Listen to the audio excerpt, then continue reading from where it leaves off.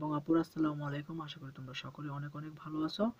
So আজকে আমি HSC chemistry second পেপারের জৈব রসায়নের খুবই কয়েকটা গুরুত্বপূর্ণ এমসিকিউ নিয়ে আলোচনা করব। বেসিক্যালি এই এমসিকিউগুলো খুবই গুরুত্বপূর্ণ, আর আমি সেই এমসিকিউগুলো দেওয়ার চেষ্টা করি যেগুলো বিভিন্ন ভার্সিটিতে এবং এইচএসসি এক্সামে আসার সম্ভাবনা অনেক অনেক বেশি।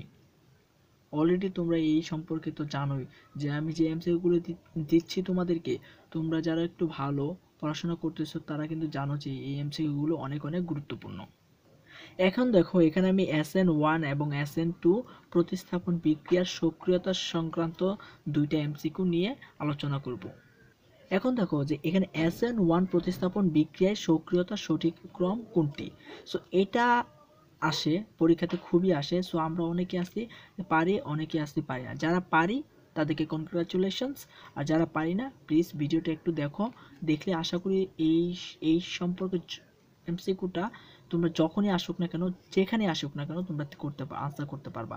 সো এখন তোমরা যদি আমাকে বলো যে ভাইয়া এখানে SN1 প্রতিস্থাপন বিক্রিয়া সক্রিয়তার সঠিক ক্রম কোনটি হবে, আমাকে যদি বলো, সো আমি এখানে বলবো যে আমি যেভাবে মনে রাখতাম সেই ট্রিক্সটাই তোমাদেরকে এখানে বলে দেবো। দেখো কেমন লাগে। যদি ভালো লাগে আমাকে কমেন্টে জানাতে পারো যে হ্যাঁ ভাইয়া ভালো লাগছে। সো এখন দেখো SN1, সো আমি যেটা মনে রাখতাম, এখন দেখো এখানে SN1 এবং SN2 দুইটা জিনিস। SN1 এবং SN2, এখানে দেখো 1 আছে 2 আছে। এখন আমাকে যদি বলা হয়তো আমি যেভাবে মনে রাখতাম ভাই, একটা ট্রিক্সটা হচ্ছে দেখো এখানে SN1 এখানে 1 এবং 2 এর মধ্যে 1 ছোট। যদি ছোটটা দেওয়া শুরু হইতো তাহলে আমি মনে রাখছিলাম যে একটা থিওরি বের করছিলাম যে উল্টাপাল্টা থিওরি, মানে এই দুইটা এমসিকিউ করার জন্য। উল্টাপাল্টা থিওরি মানে কি, যদি এখানে SN1 থাকতো, 1 মানে কি ছোট, যদি ছোটটা যদি থাকতো তাহলে আমি এটা উল্টাটা হইতো মানে বড়, তাহলে বড় থেকে আনসারটা হইতো। তো বড় থেকে মানে কি 3 ডিগ্রি অ্যালকাইল হ্যালাইড, হ্যাঁ মানে 3 ডিগ্রি অ্যালকাইল হ্যালাইড হইতো সবচেয়ে বেশি সক্রিয়তা, সবচেয়ে বেশি, তারপরে 2 ডিগ্রি, তারপরে হবো 1 ডিগ্রি। মানে ছোটটা থাকলে বড় থেকে শুরু হবে, বড়টার সবচেয়ে বেশি, তারপরে ছোটটার, তারপরে এর ছোটটা, তারপরে এর ছোটটার, এভাবে যাবে।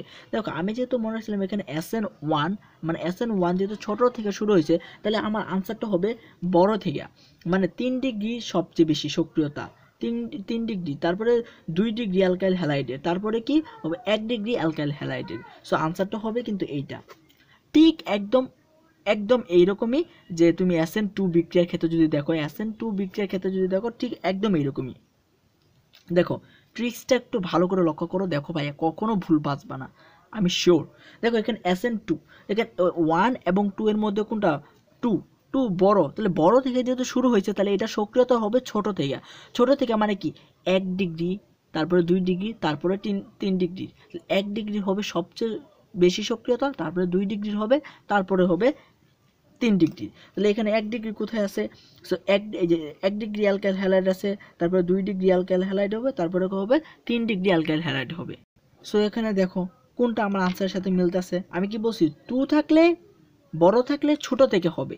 ছোট মানে কি 1 ডিগ্রি সবচেয়ে বেশি, তারপরে 2 ডিগ্রি, তারপরে 3 ডিগ্রি। এখানে দেখো এটা হচ্ছে 1 ডিগ্রি, তারপরে এটা হচ্ছে 2 ডিগ্রি, এটা হচ্ছে 3 ডিগ্রি। দেখছো এই উল্টাপাল্টা থিওরির সাহায্যে তোমরা কিন্তু কি করতে পারো, একদম মনে রাখতে পারো। এই দুইটা থেকে খুবই আসে। সো এখানে সক্রিয়তা আসছে। এখন যদি বলতো স্থিতিশীলতা, তাহলে জাস্ট উল্টাটা হইতো মানে কি 1 ডিগ্রি সবচেয়ে বেশি স্থিতিশীল, তারপরে 2 ডিগ্রি, তারপরে 3 ডিগ্রি, মানে সক্রিয়তা আর স্থিতিশীলতা পরস্পর বিপরীত। ঠিক আছে, সো একটা মনে রাখতে পারো, অন্যটা মনে রাখতে পারবা। আবারও তোমাদেরকে বলে দিই যে 1 কথাটা থাকলে 1 মানে ছোট থাকলে কি সবচেয়ে বড় থেকে শুরু হবে, বড় কি 3 ডিগ্রি, 2 ডিগ্রি, 1 ডিগ্রি। ঠিক আছে, সক্রিয়তাটা হবে এরকম। যদি 2 মানে কি বড়, সবচেয়ে বড় থাকলে কি ছোট থেকে শুরু হবে, ছোট মানে কি 1 ডিগ্রি, 2 ডিগ্রি, 3 ডিগ্রি, এভাবে হবে। সো এই জিনিসটা আশা করি তোমরা কি বুঝতে পারছো। এখন চলো যা পরবর্তী এমসিকিউতে। এখন দেখো ভাইয়া কোনটি সর্বাধিক স্থিতিশীল কার্বনিয়াম আয়ন, এই প্রশ্নটা মেডিকেলে বিভিন্ন ভার্সিটিতে এবং এইচএসসি এক্সামে প্রচুর পরিমাণে আসে। কোনটি সবচেয়ে স্থিতিশীল কার্বনিয়াম, এগুলো সংক্রান্ত অনেক আসে। সো এখন এগুলো কিভাবে মনে রাখতে পারি, এটা মনে রাখার জন্য একটা প্র্যাকটিক্যাল লাইফের একটা আমি উদাহরণ দিব, একদম তোমরা মনে রাখতে পারবা সারা জীবন ইনশাল্লাহ, যদি ভালো করে ভিডিওটা দেখো। সো এটাকে আমি যেভাবে মনে রাখি, একটা জিনিস আগে বুঝতে হবে যে দেখো স্থিতিশীল, এই জিনিসটা বুঝতে হবে। স্থিতিশীল মানে কি, এটাকে আমি এভাবে মনে রাখতাম যে আমি যখন পড়তাম তখন ভুলে যেতাম। দেন আমি কি করলাম যে আমাদের জীবনের সাথে কিভাবে এই প্রশ্নটাকে জুড়ে দেওয়া যায় সেটা বের করার চেষ্টা করলাম। কিভাবে স্থিতিশীল এবং কি হ্যাঁ সক্রিয়তা, এই জিনিসটাকে আমি এভাবে উপস্থাপন করি যে স্থিতিশীল, দেখো আমাদের টাকা পয়সা যদি খুবই কম হয় আমরা কিন্তু স্থির থাকি, অর্থাৎ স্থিতিশীল থাকি। তোমরা কিন্তু দেখবা তো তোমাদের সমাজে যারা সবচেয়ে বেশি গরিব তারা কিন্তু এক জায়গা থেকে অন্য জায়গায় কিন্তু ঘোরাফেরা একটু কমই করে, কারণ এই দেশ থেকে অন্য দেশে একটু কমই যায়। কিন্তু দেখবা যাদের টাকার পরিমাণ যত বেশি তারা দেখবা কিন্তু এক দেশ থেকে অন্য দেশে ভ্রমণ করে, এই দেশ থেকে ওই দেশে যায়, ওই দেশ থেকে ওই দেশে যায়। মোট কথা তারা কিন্তু এক জায়গায় স্থির থাকে না, তারা কিন্তু বিভিন্ন দেশে কি ঘুরে, মানে তাদের মোট কথা বলতে গেলে তাদের কি শখ বেশি, মানে সক্রিয়তা একটু বেশি। আর যারা দেখবে একটু গরিব তারা কিন্তু বলে যে না ভাই আমি এক জায়গায় থেকে অন্য জায়গায় যাইতে পারবো, আমার টাকা পয়সা খুবই কম, এত ঘোরাফেরা করতে পারবো না, মানে কি তারা কি স্থির থাকে। মোট কথা যাদের টাকা পয়সা খুবই কম তারা কি স্থিতিশীল বেশি, যাদের টাকা পয়সা সবচেয়ে বেশি তারা কিন্তু তত বেশি কি মানে কি সক্রিয়তা বেশি। তাহলে এখানে বলছে যে কোন কার্বনিয়ামের কি, কার্বনিয়ামে স্থিতিশীল। স্থিতিশীল কথার অর্থ মানে কি যার টাকা পয়সা সবচেয়ে কম সেই তত বেশি স্থিতিশীল। জিনিসটা বোঝার চেষ্টা করো ভালো করে, যার টাকা পয়সার পরিমাণ যত কম সেই তত বেশি কি স্থিতিশীল। এখন দেখো এখানে 4টা কার্বনিয়াম দেওয়া আছে, ঠিক আছে। এখন দেখো এটা কিভাবে মনে রাখবো, টাকা পরিমাণটা কিভাবে হিসাব করব, এটাকে আমি এভাবেই মনে রাখতাম। দেখো এখানে তোমাদের দেওয়া আছে, এখানে কার্বন যে আছে কার্বনের উপরে এখানে পাওয়ারটা ই আছে কি, এখানে ক্যাটায়ন আছে, এখানে এই যে প্লাস চিহ্ন আছে এই প্লাস চিহ্নের আলোকে আমি কি নির্ণয় করবো ওর টাকার পরিমাণ কত, ওর এই প্লাস চিহ্নের সাহায্যে নির্ণয় করবো ওর টাকার পরিমাণ কত, ওর প্লাস চিহ্নের সাহায্যে নির্ণয় করবো ওর টাকার পরিমাণ কত। ঠিক ওর ক্ষেত্রেও কি এটাই মনে রাখবো, প্লাস চিহ্নে যার টাকার পরিমাণ যত কম সে তত বেশি কি সক্রিয়তা স্থিতিশীলতা প্রদান করে, আর যার টাকার পরিমাণ যত বেশি সে তত বেশি সক্রিয়তা প্রদান করে। সো আমার এখানে স্থিতিশীলতা প্রদান করে, সো আমি নির্ণয় করব এখানে যার টাকা পরিমাণ সবচেয়ে কম। সো একটা কথা আমরা তো অবশ্যই জানি যে অ্যালকাইল মূলক, কারোর সাথে যদি অ্যালকাইল মূলক যত বেশি অ্যালকাইল মূলক থাকবে সেই অ্যালকাইল মূলকগুলো কি করে সেই কার্বন পরমাণুতে কি করে ইলেকট্রন ঢেলে দেয়, ইলেকট্রন। সো আমি এখানে যে টাকার পরিমাণটা হিসাব করব, দেখো এখানে প্লাস চার্জ সে সাপেক্ষে নির্ণয় করব, যেহেতু ক্যাটায়ন প্লাস চার্জ যত কম হবে তত সেটা কি স্থিতিশীল, ঠিক আছে, তত বেশি কি স্থিতিশীল। দেখবো এখন তুমি দেখো ভাইয়া, এই যে দেখো আমরা তো জানি অ্যালকাইল মূলকগুলো কি কার্বন পরমাণুর দিকে কি ইলেকট্রনকে ঢেলে দেয়, মানে অর্থাৎ ঠেলে দেয়, মানে পাঠিয়ে দেয়।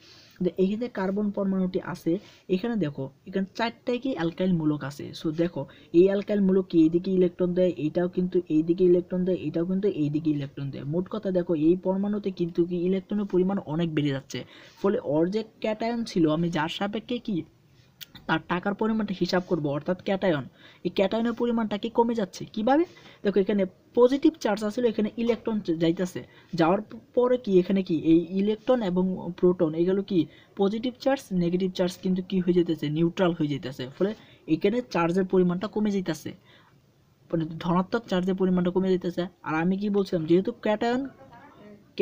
ক্যাটায়ন সো এখানে দেখো যে ওর টাকা পজিটিভ চার্জের পরিমাণটা কিন্তু অনেক কমে যাইতেছে, ফলে ওর টাকার পরিমাণটা কি খুবই কমে যাইতেছে। ঠিক এখানে দেখো 2টা অ্যালকাইল মূলক আছে, এখানে দেখো 2টা অ্যালকাইল মূলক আছে, ফলে দেখা যাচ্ছে যে এই যে কার্বনিয়াম আছে এই কার্বনিয়ামের তুলনায় এখানে যে অ্যালকাইল মূলক 2টা আছে এই মানে ওর তুলনায় এখানে কিন্তু যে অ্যালকাইল মূলক 2টা আছে এই 2টা কিন্তু কম পরিমাণে কি করতেছে ইলেকট্রন ঠেলে দিতেছে, ফলে কম পরিমাণে ইলেকট্রন ঠেলে দেওয়ার কারণে দেখা যায় এখান থেকে যে ইলেকট্রনগুলো আসতো, ফলে তুমি এখানে লক্ষ্য করলে দেখতে পারবা যে এখানে 3টা অ্যালকাইল মূলক যে পরিমাণে ইলেকট্রন এখানে ঠেলে দিচ্ছে এখানে 2টা অ্যালকাইল মূলক কিন্তু তত পরিমাণ দিতে পারবে না, অর্থাৎ কম, ফলে এখানে কম পরিমাণে ইলেকট্রন যাচ্ছে, ফলে কম পরিমাণে কি এই ধনাত্মক চার্জ যে আছে ধনাত্মক চার্জটাকে ঋণাত্মক চার্জ কিন্তু কি কম পরিমাণে কি করতে পারতেছে নিউট্রাল করতে পারতেছে, ফলে এইটার তুলনায় এখানে কিন্তু কি ধনাত্মক চার্জ বেশি, আর ধনাত্মক চার্জ বেশি বিধায় এখানে কি টাকার পরিমাণটা বেশি, মনে করো টাকার পরিমাণটা বেশি, আর টাকার পরিমাণ বেশি থাকলে কি ওর কি সক্রিয়তা বেশি। ঠিক একই রকমভাবে তুমি যদি এখানে লক্ষ্য করো তাহলে দেখতে পারবা যে এখানে একটা অ্যালকাইন মূলক আছে, ফলে যে এটার তুলনায় এখানে কিন্তু ইলেকট্রন কি এই কার্বন পরমাণুতে কি কম পরিমাণে আসতেছে, ফলে এই যেখানে যে ধনাত্মক চার্জ আছে ধনাত্মক চার্জটাকে কম পরিমাণে কি নিউট্রাল করতে পারতেছে, ফলে এখানে ধনাত্মক চার্জের পরিমাণটা বেশি, এখানে থেকে এখানে ধনাত্মক চার্জটা বেশি, এখান থেকে এখানে কিন্তু বেশি, এখান থেকে আবার কিন্তু এখানে কিন্তু ধনাত্মক চার্জটা কিন্তু বেশি।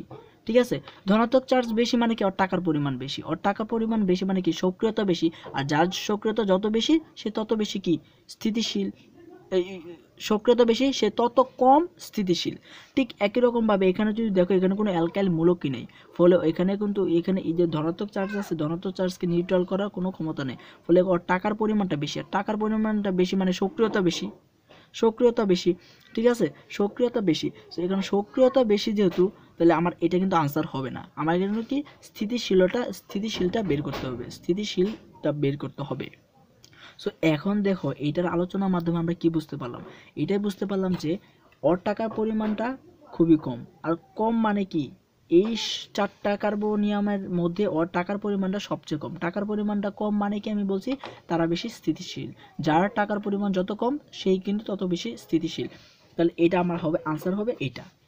ঠিক আছে, ঠিক একই রকমভাবে নিচের কোনটি সবচেয়ে স্থিতিশীল কার বা নায়ন, সো এটাও কিন্তু ঠিক একই রকমভাবে তুমি আনসারটা করবা, কিন্তু এখানে তোমার টাকার পরিমাণটা হিসাব করবা নেগেটিভ চার্জের আলোকে, যার নেগেটিভ চার্জ যত বেশি হবে সে তত বেশি সক্রিয়, আর এখানে বলছিলাম যার টাকার পরিমাণ পজিটিভ চার্জ যত বেশি হবে সে তত বেশি সক্রিয়, তত বেশি কি সক্রিয়।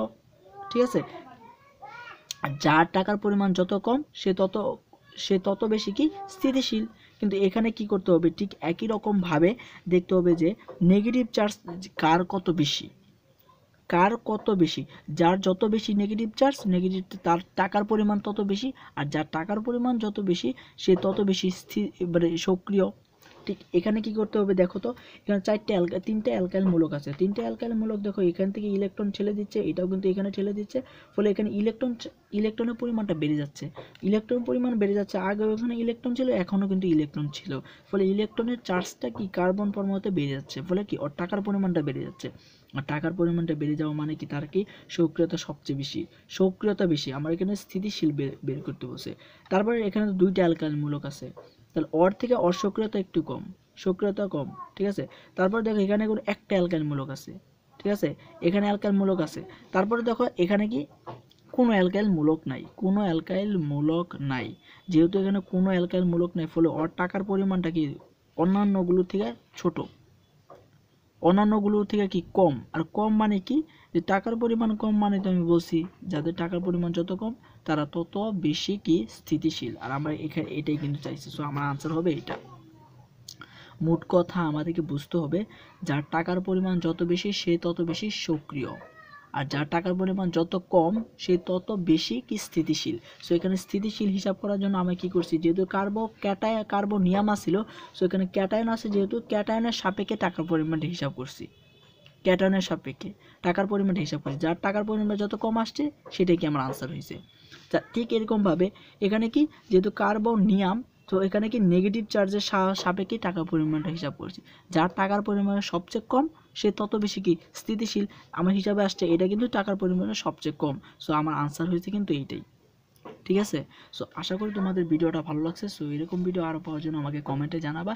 সো আরও অনেকে আছে যারা কি আমাকে কমেন্টে বলে আমি বায়োলজি পারি না, জৈব রসায়ন পারি না, সো তাদের জন্য এই ভিডিওটা আসলে দেওয়া। সো বাপ্পি চৌধুরী নামে একজন আছে আমার সাবস্ক্রাইবার, তাকে অনেক অনেক ধন্যবাদ, কারণ তার জন্য আমার এই ভিডিওটা দেওয়া, তা না হলে আমি হয়তো বা আজকে এই ভিডিওটা দিতাম না। সো তোমাদের সবাইকে আমার ধন্যবাদ আমার পাশে থাকার জন্য। সো সকলে ভালো থাকবে, আসসালামু আলাইকুম।